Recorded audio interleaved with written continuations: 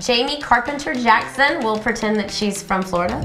Hey, Jamie from Florida. Sunny Florida. Okay. How do you clamp your pieces to make sure they are flush or square when screwing them together with pocket holes? Good question. Great question. Great question. So we have a couple of ways we do this, if we're being honest.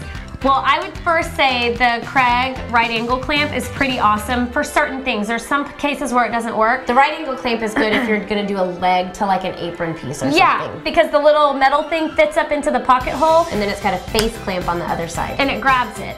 If that's not an option, occasionally, like today, we were building something where the 2x didn't quite line up, so we took a big Irwin clamp and we clamped that piece to something else and we sucked it in kind of, and that way we could still access the pocket holes to get it in there.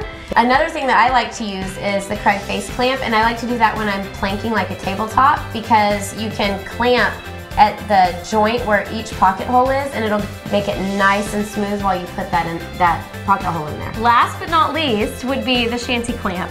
And we're always safe about this, but sometimes you just gotta use your feet. You gotta use a little elbow grease and push it in with your foot, maybe hold it with one foot, screw it with your arm. It totally works, guys. Shoes are great because you can bend your foot and you've got the rubber soles and you can hold something in place while you screw it. And that goes into time management right there too. Yeah. That's how we get it done so quick.